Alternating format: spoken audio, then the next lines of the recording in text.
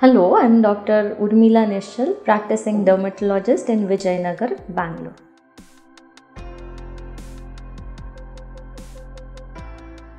Premature graying of hair is a very common issue these days, and there are a lot of factors which are responsible for this.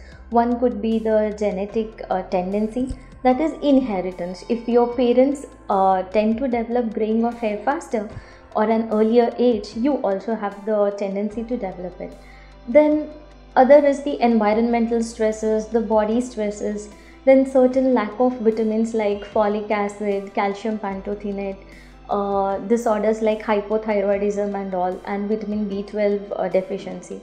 But only when the levels are very low, they can give rise to this premature graying of the hair.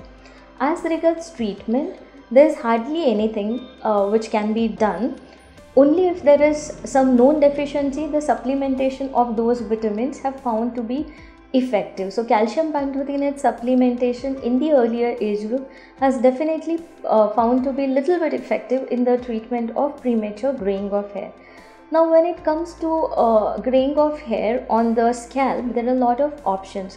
You can just cover them up with hair colors or shampoos which give you a tint for some time after a wash.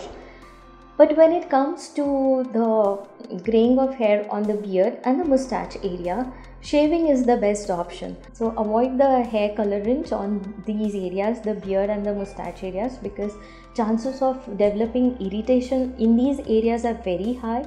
The hair color should not come in contact with the skin on the face.